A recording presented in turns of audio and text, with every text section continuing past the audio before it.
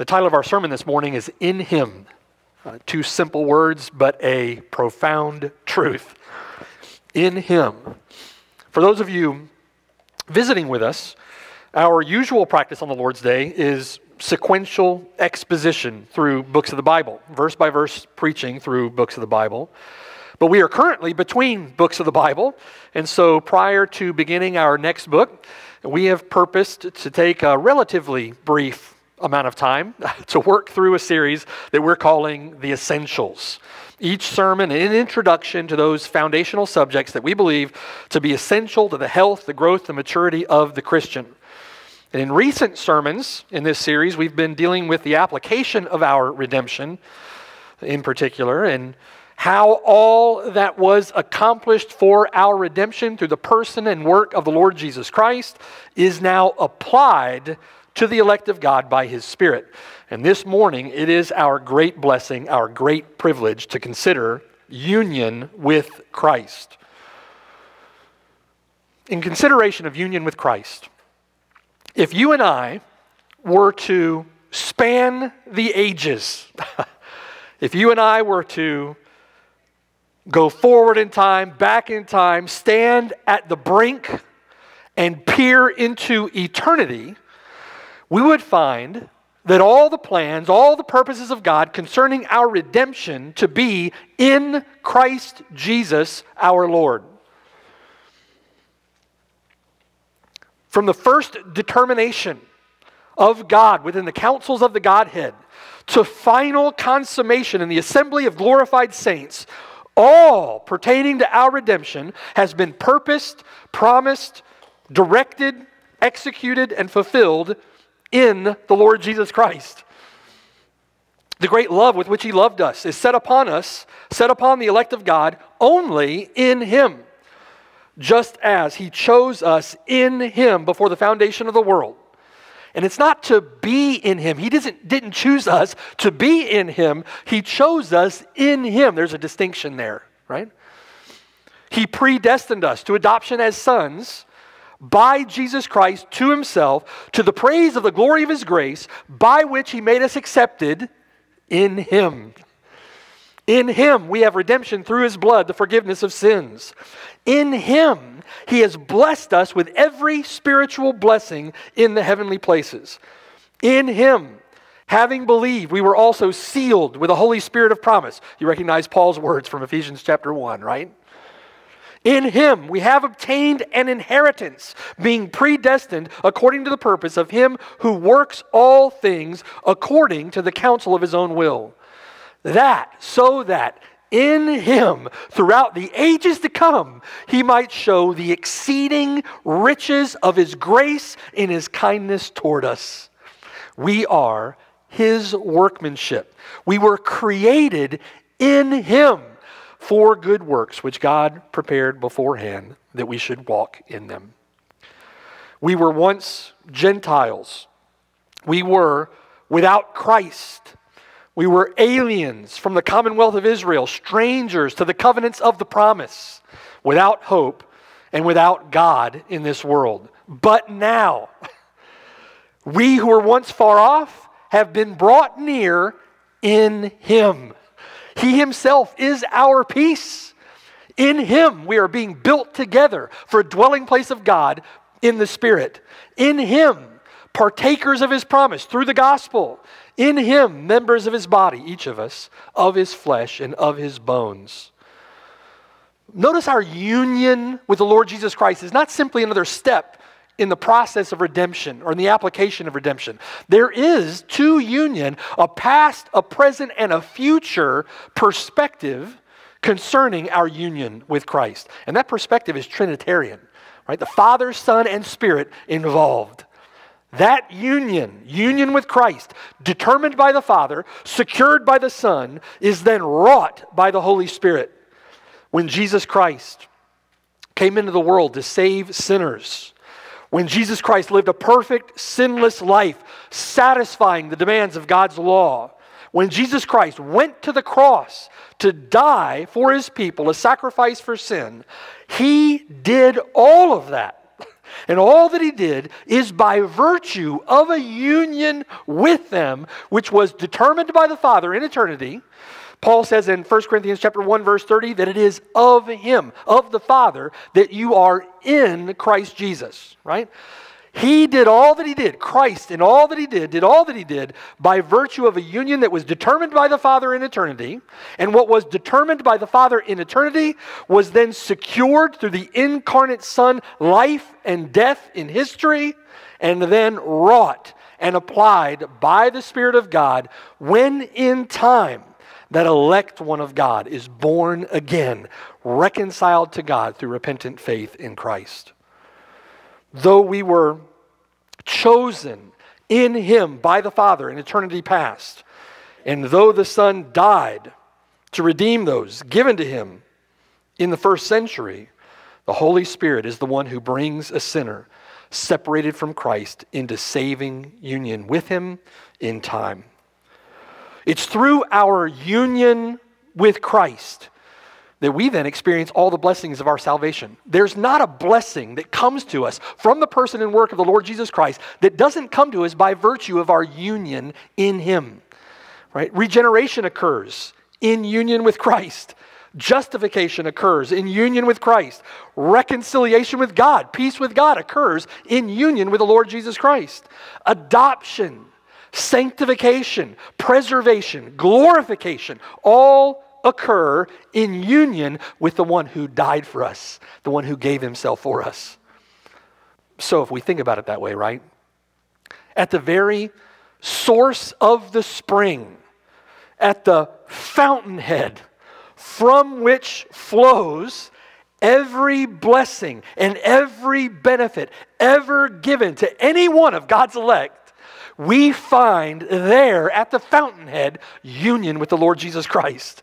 Even those blessings that are yet to come, right? Even the blessings that are still yet to come. John said that he heard a voice from heaven saying to me, "Blessed are the dead who die in him from now on," right? Even the death of the saints is considered blessed. And why? Because the death of his saints are in him. Yes, says the Spirit, that they may rest from their labors and their works follow them. John Owen said this union is the cause of all other graces that we are made partakers of.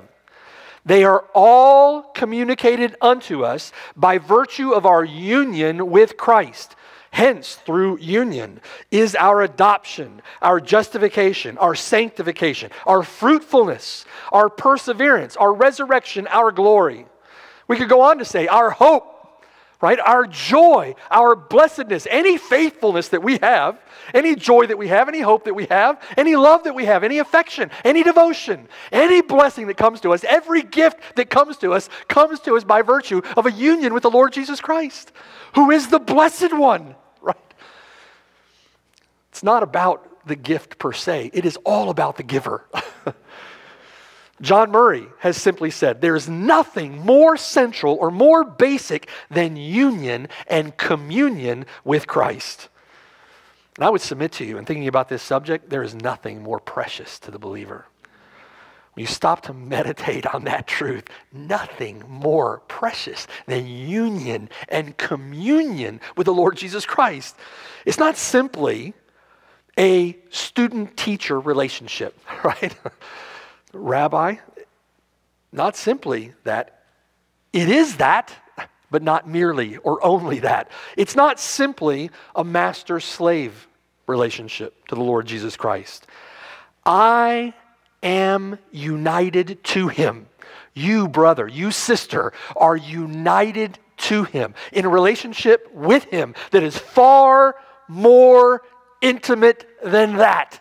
It is a spiritual, mystical, if you will, union with the Lord Jesus Christ. I am in him and he is in me. I am his in all that entails, and he is mine in all that entails. Paul says, my life is hidden with Christ in God. I have been crucified with Christ. It is no longer me who live, but Christ lives in me. In the life which I now live in the flesh, I live by faith in the Son of God, right? I've been crucified with him. I have died with him. I am living in him. I shall be raised together with him. And as he is, so am I in this world. Just staggering realities.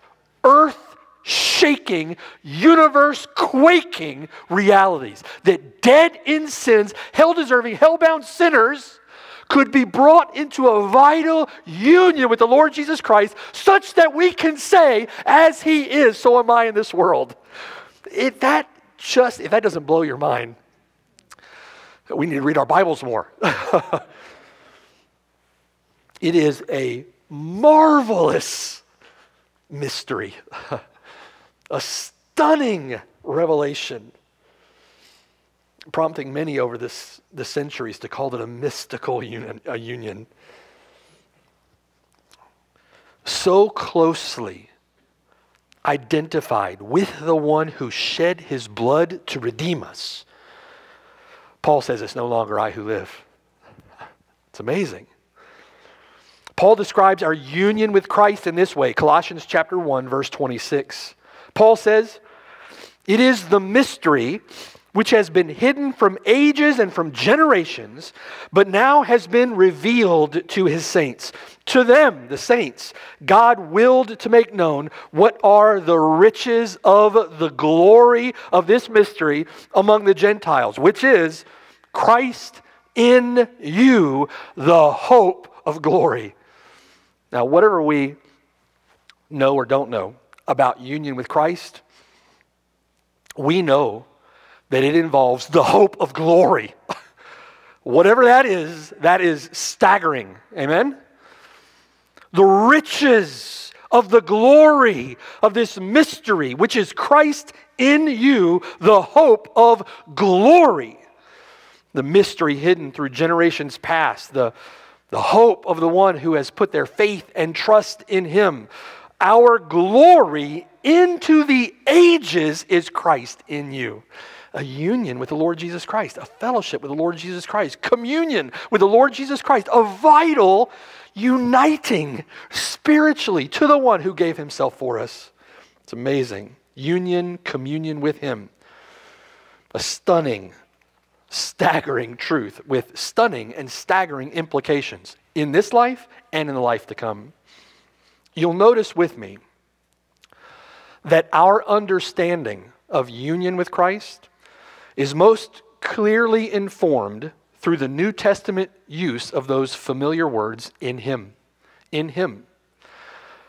The expression in him throughout the New Testament makes use of two different prepositions in the Greek. Those two different prepositions translated by the word in. The Greek words are en, epsilon nu, and eis. En and eis. En in Scripture most often translated in, eis most often translated into. Now follow along with me. This will make more sense as we go, okay? But this is a point. We're building to a point. It's interesting to consider that the vast majority of the gospel calls in Scripture, calls to believe in the Lord Jesus Christ in the New Testament, calls to believe in him for salvation, are calls to believe eis, into the Lord Jesus Christ. Have you ever thought about that before? Or heard that before? Right?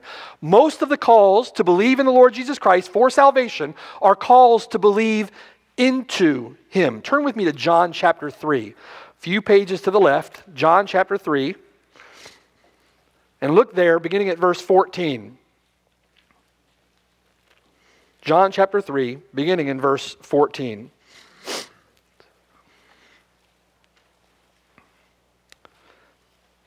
Where the Lord himself says, verse 14, "And as Moses lifted up the serpent in the wilderness," that's in, "as Moses lifted up the serpent in the wilderness, even so the Son of Man must be lifted up." Now notice, in the wilderness. That word translates the Greek word en, epsilon nu, meaning in, okay? Now think with me. I know this is not going to be difficult for you. Before they were in the wilderness, they were outside the wilderness, okay? Being outside the wilderness, then, they went ace into the wilderness. Outside, they go into the wilderness, right? And Moses, as Moses lifted up the serpent in the wilderness, they're standing in the wilderness, even so must the Son of Man be lifted up. Having gone into ace the wilderness, they were said to be in the wilderness, okay? Verse 14, as Moses lifted up the serpent in the wilderness, even so must the Son of Man be lifted up. So that, verse 15, whoever believes ace into him, different word, there's a different nuanced meaning there, right? And this has implications for our understanding of union, that whoever believes ace into him should not perish, but have eternal life. For God so loved the world that he gave his only begotten Son, that whoever believes ace into him should not perish, but have everlasting life. Verse 17, for God did not send his Son, ace, into the world to condemn the world, but that the world through him might be saved. He who believes ace into him is not condemned, but he who does not believe is condemned already, because he has not believed ace into the name of the only begotten Son of God. And this is the condemnation, that light has come into ace the world, that men loved darkness rather than light, because their deeds were evil. Now think with me. We are called to believe into the Lord Jesus Christ for salvation. We're not merely called to believe that he exists. See the distinction? We're not merely called to believe the things said about him are true. We're not merely called to believe about him, like we would believe about George Washington or how we would believe about Abraham Lincoln. We are called by Scripture to believe into the Lord Jesus Christ. There's a difference between those two concepts, and it's a very important difference. The reason being, millions think that they are saved believing some facts about the Lord Jesus Christ to be true. Millions misunderstand that point. They believe they're saved while not in a vital union with him. One example of this, it just comes to mind for me every time I think about this subject, is the example, I won't mention him by name because I don't know where he is today, but there was a journalist with the Chicago Tribune. This journalist was an atheist. And he decided as an atheist, you know what, I'm going to set out to investigate the claims of the Lord Jesus Christ. And his intention for setting out to investigate the claims of Jesus Christ was to prove them false, to show that this was all a sham and that Jesus Christ was not who he claimed to be, right? He was going to prove Christianity wrong. Well, he sets out on his investigation. He starts interviewing people, thinking about the subject, talking to scholars, talking to other atheists, talking to a bunch of people. And after a long process, this atheist Chicago Tribune journalist comes to the conclusion that these things are true. That what the Bible claims is true, what Jesus Christ claims of himself is true. And so this atheistic Chicago Tribune journalist says to himself, well then, I'm a Christian because I believe these things to be true. He believed about the Lord Jesus Christ. When you hear that testimony, there's a tragedy to it. That, okay, he was a historical person and he did these things, and I believe the resurrection to be a historical fact, and so now I'm a Christian. On the basis of finding certain facts about him to be true, he said to himself, I'm now a Christian. Millions, brothers, sisters, millions. It's not an exaggeration. Not trying to speak with hyperbole here. There have been countless numbers of people who have placated a guilty conscience, who have given themselves a false sense of security, believing some facts about him apart from a vital union with him through faith in the Lord Jesus Christ. Do you see? It's one thing to believe some things about him. It's another thing entirely to believe into him such that you shall not perish but have everlasting life. John chapter 6, we see this illustrated for us. A couple of pages to the right, John chapter 6. In John chapter 6, the bread of life, the Lord Jesus Christ, is feeding the 5,000. And after having performed this miracle before them, they now wanting to take him by force and make him king, the Lord said this in verse 26. He answered them and he said, verse 26, most assuredly I say to you, you seek me, not because you saw the signs, but because you ate of the loaves and were filled.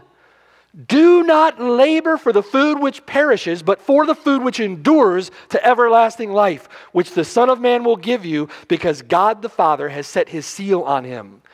Then they said to him, what shall we do that we may work the works of God? Jesus answered and said to them, this is the work of God, that you believe into him whom he sent. Drop down to verse 38. The Lord says, for I have come down from heaven, not to do my own will, but the will of him who sent me. This is the will of the Father who sent me, that of all he has given me, I should lose nothing, but should raise it up at the last day. And this is the will of him who sent me, that everyone who sees the Son and believes into him may have everlasting life, and I will raise him up at the last day. This believing into the Lord Jesus Christ is turning from sin. It's a repentant faith, but it's a faith that justifies. It's a faith that saves, because it's a faith in the Lord Jesus Christ that results in that vital union. It's by virtue of that vital union with him. Those who believe into the Lord Jesus Christ are then said to be found in him. Right, we'll get to this as we build our case. Those who believe into him are then said to be found in him. Turn to John 14. John 14 makes this clear. John 14. And look there beginning at verse 12. These are, so we understand, these are representative examples. The Bible is replete. The New Testament is filled with just these kinds of references and just these kinds of distinctions, okay? No way is this an exhaustive list. Sometimes occasionally we're called to believe upon epi, believe upon the Lord Jesus Christ and you will be saved. Overwhelmingly in the New Testament we are called to believe into Jesus Christ. Look at verse 12, John 14, verse 12. Most assuredly I say to you, he who believes into me, the works that I do, he will do also, and greater works than these he will do, because I go to my Father. And whatever you ask in, epsilon nu, right? N. Whatever you ask in my name, that I will do, that the Father may be glorified in, epsilon nu, the Son. If you ask anything in my name, I will do it. If you love me, verse 15, keep my commandments.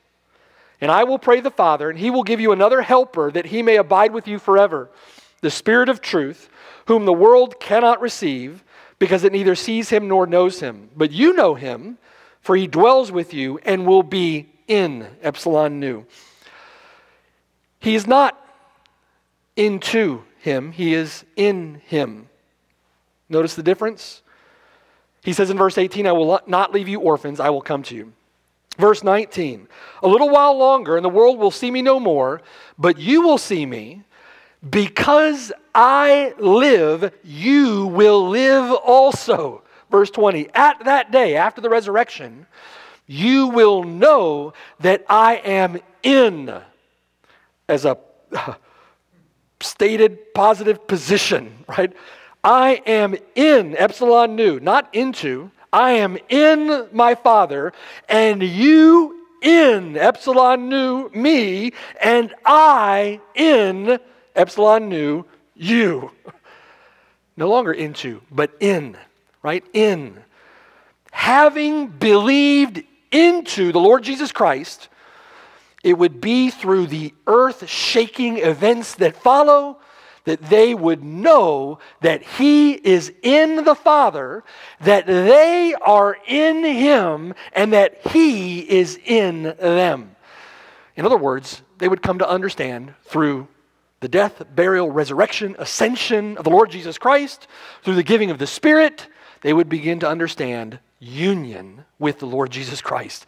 And all that that union entails, and all that that union infers, implies, all of the implications of it. He says in verse 19, a little while longer, and the world will see me no more. Why is that? Why is it that the world will see him no more? Because in just a little while longer, the Lord Jesus Christ would bear the weight of our guilt and shame up to the rocky hill, to the place of the skull, where he would hang upon the cross and die in the place of ruined sinners who would believe into him for eternal life. Paul says in Ephesians chapter 1, verse 7, in him, in this union with Christ, we have redemption through his blood, the forgiveness of sins. Because the Father had chosen us in Christ before the foundation of the world, our union to the Son of God, established through our election to salvation in him, now stands as Jesus Christ ascends Golgotha to the cross. Do you see? Our union stands as he takes upon himself the dust of our existence. Our union stands in place as he fulfills all righteousness in his perfect life. That union compels him as he steadfastly sets his face toward Jerusalem. And that union with his own, in his heart and in his mind, as our Lord, for the joy that was set before him, endures the cross, despising the shame. That union, our union with him, in place, having been determined by the Father, in place as he bears our sin upon the tree. That union in place as he drinks the dreadful cup of wrath in our place, on our behalf. And that union in place as he gives up his spirit and breathes his last. Romans 6, Paul explains that we are united together with him in the likeness of his death. We are united together with him. However, that union is also in place when the Lord Jesus Christ is raised from the dead for our justification. Amen? We're united to him in the likeness of his resurrection. A little while longer, verse 19 says, and the world will see me no more, but you will see me. Why? Because I live, you will live also. Because the Lord Jesus Christ is raised from the dead, you and I, in union with him, will be raised together with him. His death wouldn't be the end of our union. His death wouldn't be the end of their relationship. We are raised in him and we live forever in union with him. Romans chapter 6 verse 4 says we were first buried with him. Romans chapter 6 verse 6 says our old man was crucified with him. Romans chapter 6 verse 8, now if we died with Christ, we believe that we shall also live with Christ, knowing that Christ, having been raised from the dead, dies no more. That is a glorious thought, isn't it? The hope of the believer to be raised in him. We are considered to have died with him by virtue of our union with him. It's not those weird theologies of, we were in the loins of Christ as he hung upon the cross, or, we were there, present, hanging there with it. Just foolishness. We are considered to have died with him by virtue of our union with him, established by God the Father in eternity past, secured, hard-won by the Lord Jesus Christ at Calvary, and wrought by the Spirit of God in us when we repent and believe the gospel. And we are considered to be raised with him by virtue of that same union. Ephesians chapter 2 verse 6, he raised us up together with him and made us sit together in the heavenly places in Christ Jesus, in union with him. All that to say, right? To summarize all of that, in other words, all that Jesus Christ accomplished through his perfect life, all that Jesus Christ merited, earned through his sacrificial death, all of the blessings that he has won, all of the promises that he has secured are all said to be ours in him because we were united with him when he won them. We were united to him when he secured them. His perfect life is my perfect life. His righteousness is my righteousness. How perfect is his righteousness? Spotlessly, perfectly perfect. As perfect can be perfect. It's perfect, and it's mine in him. Staggering. His death is my death. His penalty-paying sacrifice, my penalty payment of his sacrifice. His resurrection, my resurrection. His glory, my glory. 1 Corinthians chapter 1, verse 30, by God's doing, you are in Christ Jesus, who became for us wisdom from God and righteousness and sanctification and redemption. That, as it is written, he who glories, let him glory in the Lord. Amen. Planned by the Father in eternity, secured by the Son at Calvary, applied by the Spirit in all its fullness when I am created anew in time. It's his resurrection, you see, back to John 14. It's his resurrection. It's his ascension. It's the coming of the Spirit that makes that clear or will illumine the understanding of his disciples. He said in chapter 14, verse 20, at that day you will know that I am in my Father. It's all going to become clear, right? Though we cannot explain the mysteries of the Trinity, we know that Jesus Christ is one with the Father. If you're in Christ, you know that. Jesus Christ is one with the Father. It's clear on the pages of Scripture. We can't define and comprehend the inscrutable, incomprehensible mysteries of the Trinity, but we know that Jesus Christ is one with the Father. And you will know, he tells the disciples, you will know that you are in me. I can't fully explain that, comprehend the incomprehensible, the mystery of union with Christ, but if you're in Christ, you know it, or you have a growing sense of that. You are in me, and I am in you. Having believed into him, we are now found in him, and he in us. It's amazing, right? And, you know, I would encourage you to spend a little time meditating on that fact. It is staggering, the implications of that. That doesn't mean that you and I are brought into the Godhead as another member of the Trinity, right? It's not an ontological union. It's not a union of essence. We are united spiritually. And although we are united spiritually, listen, it's also not a mere legal declaration. There's an effectual aspect to it, right? It produces fruit. There are blessings poured out to us through that union with Christ. But here in John 14, in a staggering analogy that he uses elsewhere, in a staggering analogy, the Lord uses Trinitarian language to describe our union with him. I am in the Father, and you in me, and I in you. It's amazing, isn't it? Now, there are other analogies that the Lord uses in Scripture, that the Bible uses, to describe our union with the Lord Jesus Christ. We are referred to, in the New Testament, we're referred to as members of his body. And he is our head. As the body is joined to the head, we are in union with the Lord Jesus Christ. You see the picture? Paul describes this in Colossians chapter 2, verse 19, where Paul says, where members of the body should hold fast to the head, Christ, from whom all the body, nourished and knit together by joints and ligaments, grows with the increase that is from God.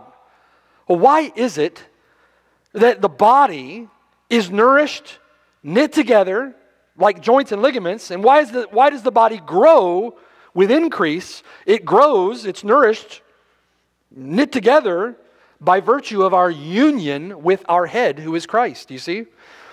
In 1 Corinthians chapter 6, this union is such that if a believer were to unite themselves with a harlot, they are uniting Christ to a harlot. That union is nothing to be trifled with, you see? Christ said to Paul, didn't he? Paul, who was Saul at the time, persecuting the church, the Lord Jesus Christ meets him on the road to Damascus, Acts chapter 9, and says to Saul, Saul, Saul, why are you persecuting me? Because Jesus Christ is one with his body, the church. We are described in another analogy as the temple of God. And the Lord Jesus Christ is our chief cornerstone. Ephesians chapter 2, verse 19, Paul says, listen, now therefore, you are no longer strangers and foreigners, but fellow citizens with the saints and members of the household of God, having been built on the foundation of the apostles and prophets, Jesus Christ himself being the chief cornerstone, in whom the whole building, being fitted together, now grows into a holy temple in the Lord. You see how the temple grows in union with him. The temple doesn't grow apart from him. The temple doesn't grow in spite of him. The temple grows in him, in whom the whole building, being fitted together, grows into a holy temple in the Lord, in whom you also are being built together for a dwelling place of God in the Spirit. There's work going on through our vital union with the Lord Jesus Christ, right? We're being built up. We're growing and maturing. We will be presented complete in Christ. We're also described not only as a body to our head or as a building to our chief cornerstone, we're also described as the bride of Christ. And the Lord Jesus Christ is our bridegroom. In Ephesians chapter 5, verse 30, Paul says, for we are members of his body, of his flesh, and of his bones. Paul could have said, couldn't he? You know, we're together with him in all this. You are together with him in the work that he's doing in the... No, that's not what Paul says and not how he describes it. We are members of his body, and he could have stopped there, right? You're members of his... And we would have said, well, we're members of the church. We joined the church. I came to that church and I decided to stick around there and serve there. I became a member of the church. No. We are members of his body, a spiritual union with Christ, of his flesh and of his bones. For this reason, a man shall leave his father and mother and be joined to his wife, and the two shall become one flesh. This is a great mystery, Paul says, but I speak concerning Christ and the church. It's a staggering implications to that. Just stunning, aren't they? Can you see how this would have dramatic impact on how we view our relationship to him? But not just our relationship to him, but our relationship to one another, doesn't it? We are members of his body. That means members of one another. We are of his flesh and of his bones. In this case, specifically here in Ephesians chapter 5, it's the relationship of a husband to his wife. If you've been to a Cornerstone wedding, you've heard us talk about that reality. Husbands, how should you treat, love, sacrifice for your wife, considering that your relationship to your wife is a picture of the bridegroom's relationship to his bride, the church? A staggering reality. High calling. An amazingly high responsibility. But also the wife to her husband. Kids, that is a tremendous responsibility placed upon you to love, respect, and obey your parents. We are in union with Christ. We're to love one another and fulfill our roles in marriage, our roles in the family, our roles in the church, as we are united to Christ our Lord. By virtue of our union with him, we are brought then into vital communion with one another. In other words, our union with Christ extends beyond our individual incorporation into the body, into the building, into the household. It becomes the basis for our fellowship together. It becomes the basis, the ground, the foundation on which we build, or is built, the unity and the peace of the church. The relationship of bride to bridegroom, from body to head, is a corporate relationship. Do you see? That means that for we who are in Christ, the union that we have together in Him transcends your disagreements. We are to endeavor, we're to labor to maintain the unity of the Spirit and the bond of peace in love for the Lord Jesus Christ, in love for the body, and that peace, that unity transcends your disagreements. It transcends, frankly, it is far more important than your conflicts, your hang-ups, your preferences, your desires, whatever pleases you. If you were to write those two on a list, that would be way down the list compared to that union with the Lord Jesus Christ. That doesn't mean that you sweep that disagreement under the rug. I'm just going to ignore that conflict. I'm going to ignore that conflict because this over here is far more important. Union, peace in the body, unity in the church, far more important. So I'm just going to ignore that conflict. No. Because that is so important, you resolve that conflict. You labor to put it away by doing righteousness, by resolving that, by going to your brother, by going to your sister, by going to your husband, going to your wife, going to mom or dad. You go and resolve conflict, resolve disagreements, resolve issues, put aside preferences, put aside desires, because the unity of the church, the peace of the church is so important by virtue of our union with our head. We must endeavor to maintain the unity of the Spirit and the bond of peace. It also renders absurd the notion that you can be in union with Christ without being in a healthy, loving, serving communion with the church. That notion is absurd. 1 John chapter 3, verse 10. In this, the children of God and the children of the devil are manifest. They're seen, made clear who are the children of God and who are the children of the devil. Whoever does not practice righteousness is not of God, nor is he who does not love his brother. Well, I love my brother. I just don't want to be in church with him on Sunday night. Really? So, as a body to our head, as living stones to our cornerstone, as bride to our bridegroom, we see these analogies in Scripture for our union with Christ. Why is all of that? It's because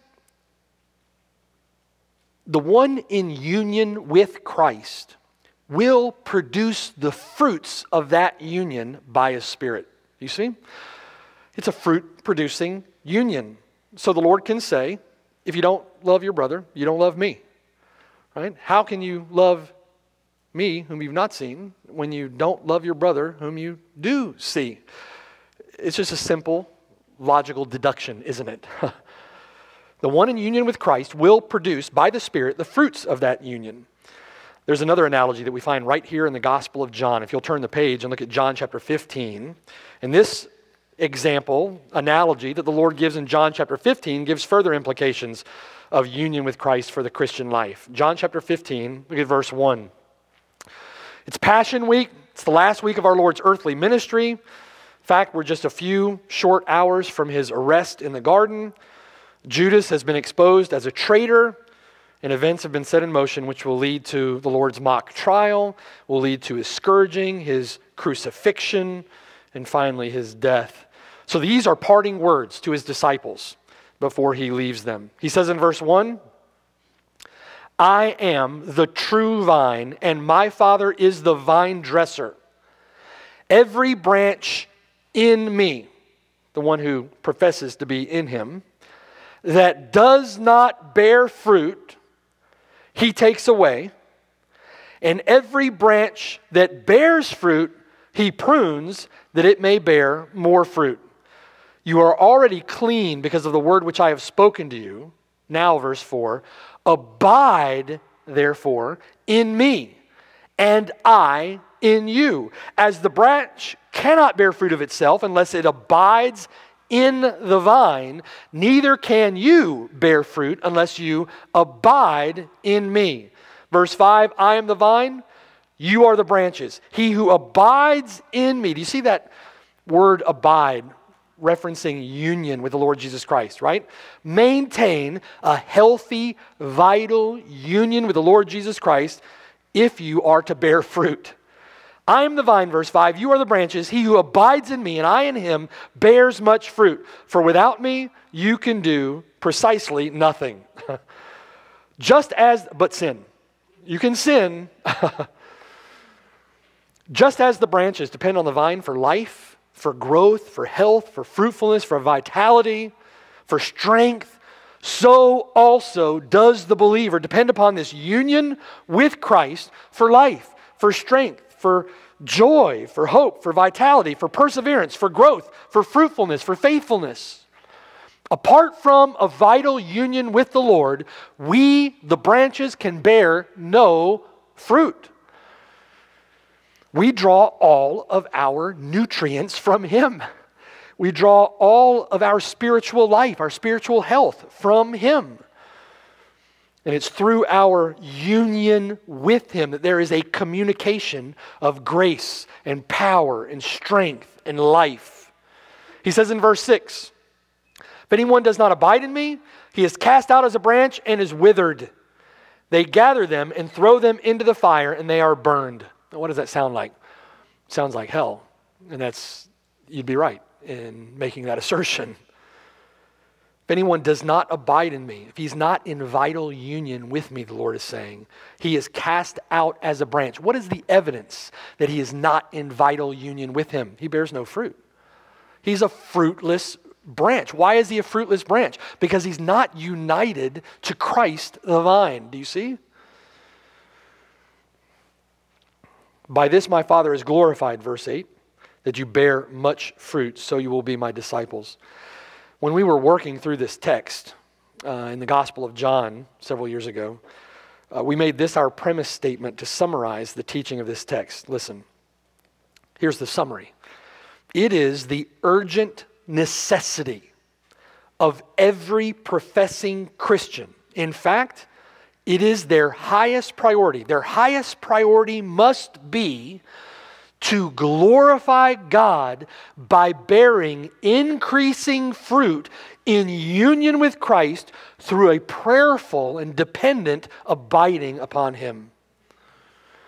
Union with Christ will produce fruit in the life of the Christian. John chapter 15, verse 1, apart from Him, you can do nothing. Now let me ask you the question, why wouldn't it? Why wouldn't? There are so many people who profess to be Christians today who are not united to Christ. They live like devils and they call themselves Christians because they dawn the door of a church on Sunday. Why wouldn't it produce fruit? One, the Spirit of God is operative in the fruit bearing. If the Spirit of God is operative in the fruit bearing, what do you think is going to be produced? Fruit. The Spirit of God will accomplish the work that He intends to accomplish in you and through you.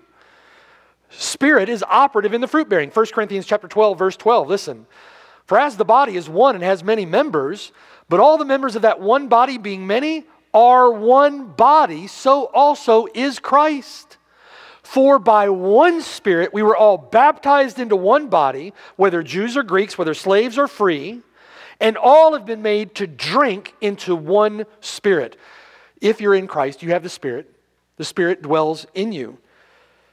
Notice drinking into one Spirit and being baptized into one body are simply two ways of describing one reality. That reality is union with Christ. One external, we're baptized in the body, right? Baptized by the Spirit in the body.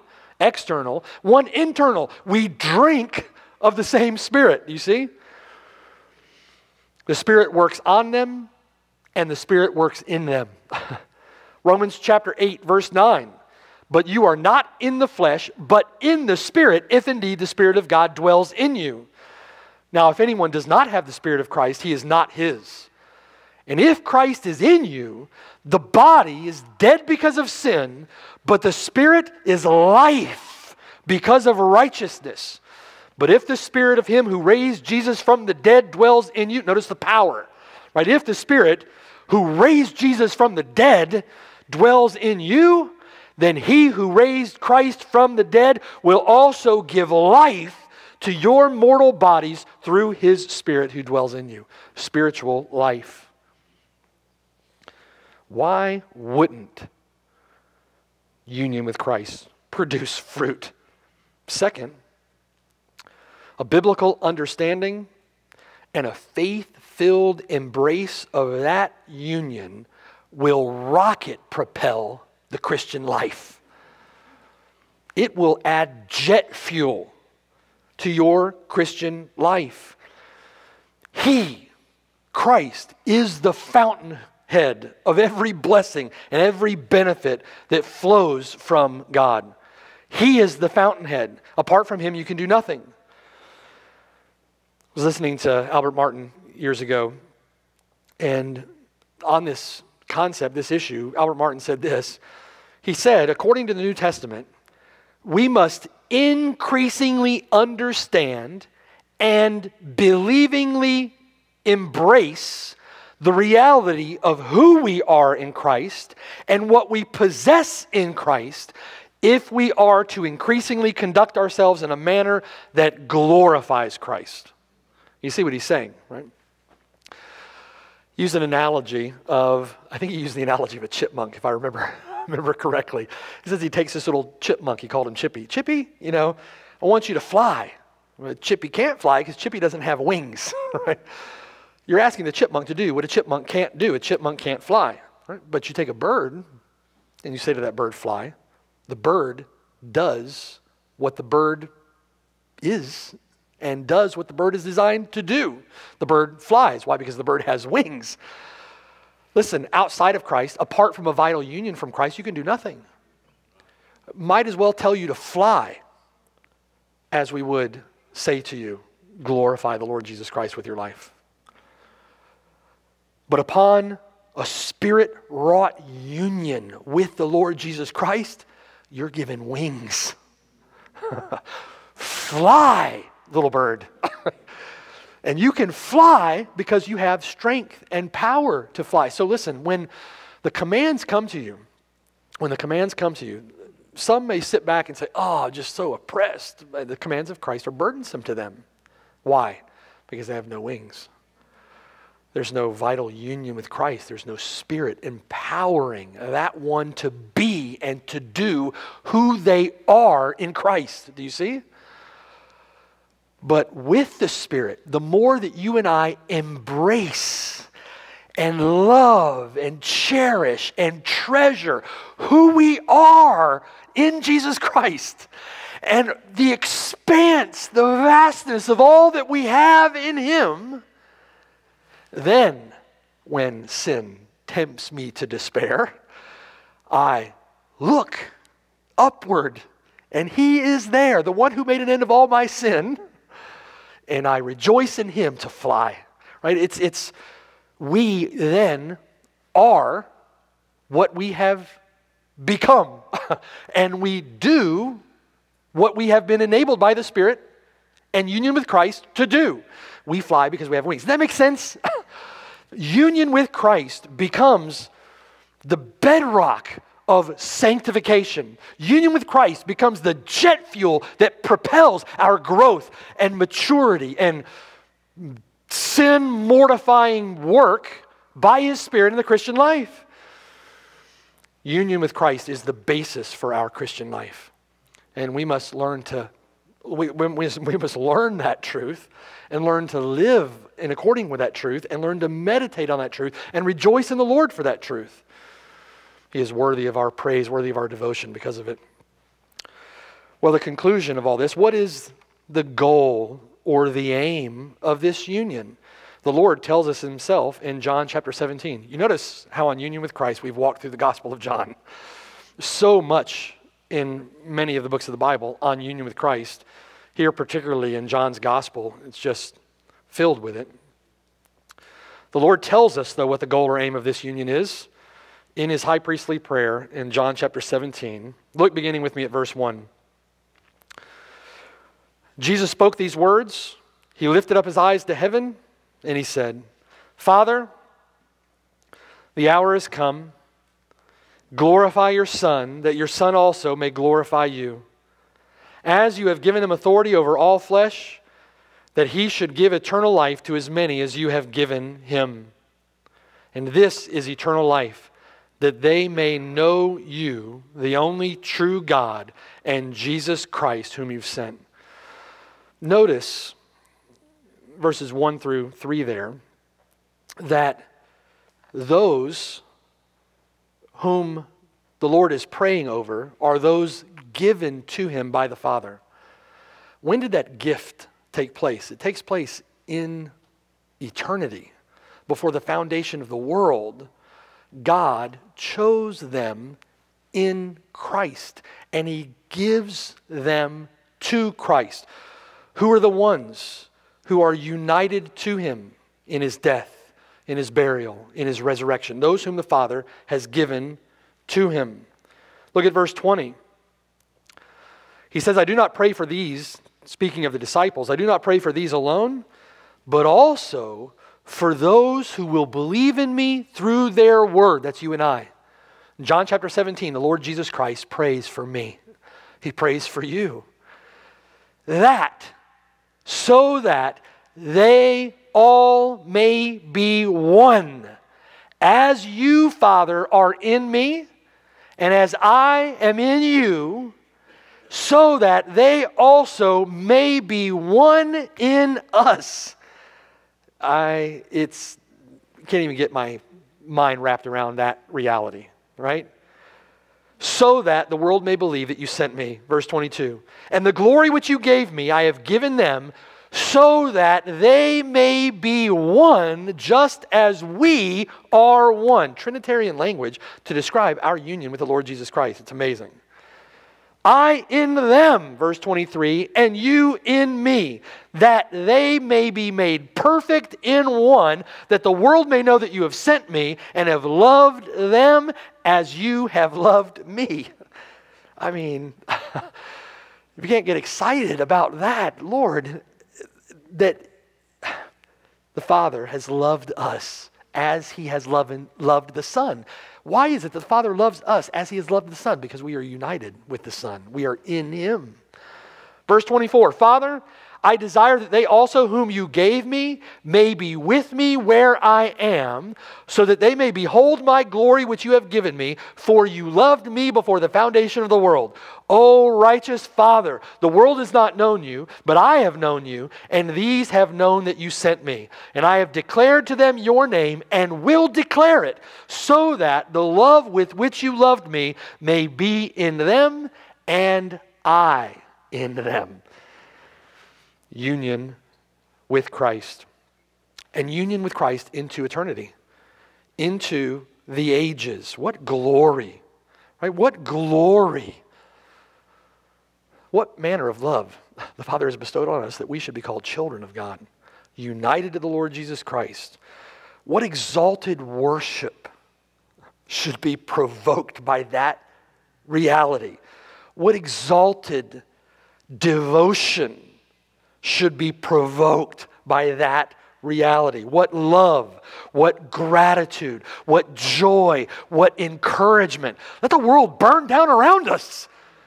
If you're in the Lord Jesus Christ, praise God, right? Glory be to God.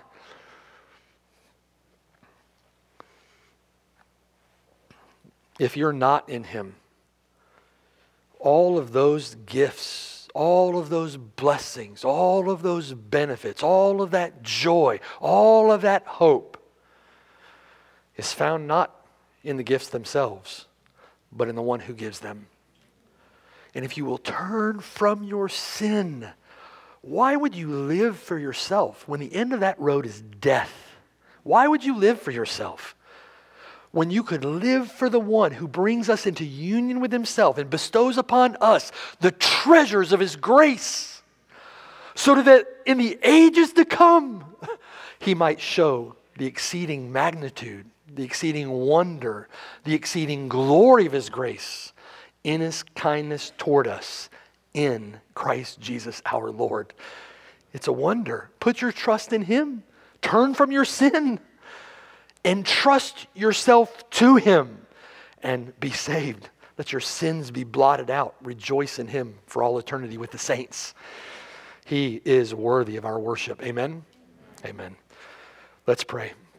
I want you to take just a few moments and consider our union with Christ, that it is worthy to worship the Lord for, and consider whether you are in a vital union with him. Consider whether you are abiding, dependent upon him, and lean upon the Lord Jesus Christ. Rest in him, abide in him, so that we may, as his people, produce fruit. Let's pray.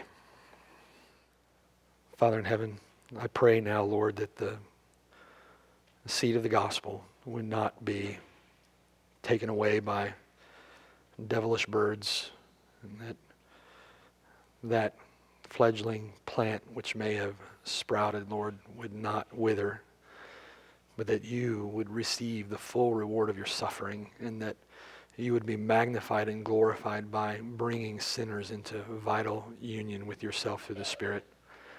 And I pray, Lord, for my brothers and sisters, that we would be built up in our faith, and that we would learn more deeply to live in the light of this glorious truth and magnify the Lord Jesus Christ, would preach the gospel with fervency and faithfulness, and would serve you, Lord, until you call us home. And we look forward to the blessedness of eternal union with you into the ages for your glory. In Jesus' name, amen.